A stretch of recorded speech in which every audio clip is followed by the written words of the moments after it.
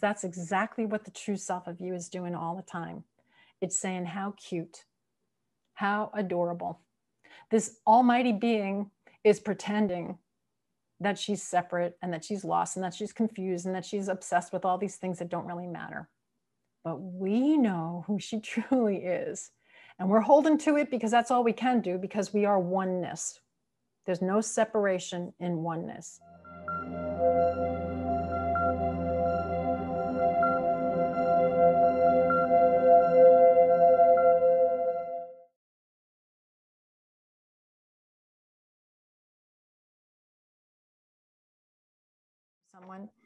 I'm beginning to meditate and go inward to contemplate the motivations for my actions, and I'm finding it very difficult to be with myself or look deeply at myself without judgment.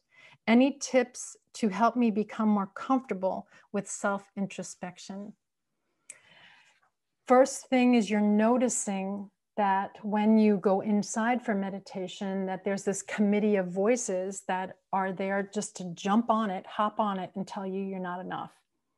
So wonderful, wonderful if you notice that that's the human condition. So the tip that I want to give you is that you allow yourself to recognize that up until now, you were under the foolish notion that you're only human.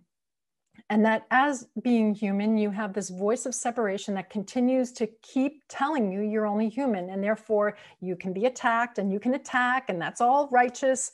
And not only can you be attacked, this place is not safe or secure.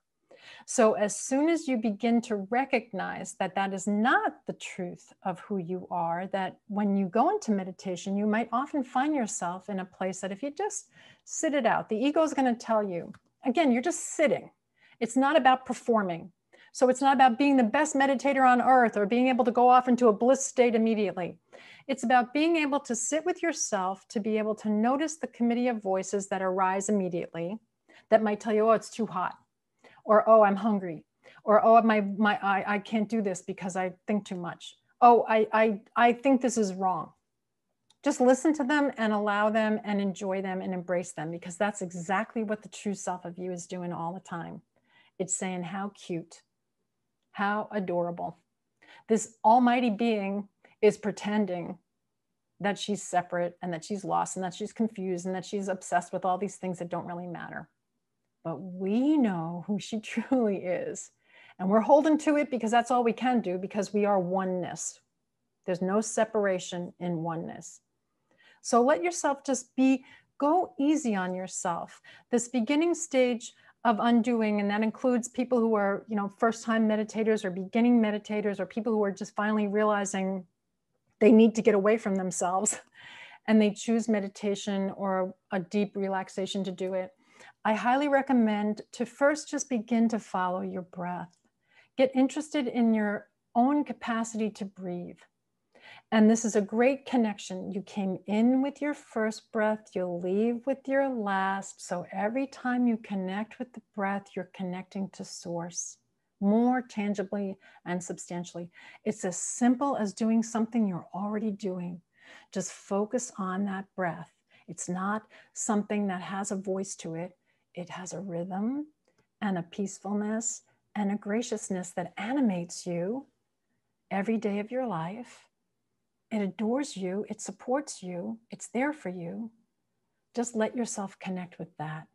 And if you start to focus on the breath, just breathing big, one deep full inhale, one deep full exhale, and stay with that all the way through the inhale and the exhale, you'll start to see that there's a part of you that's not thinking.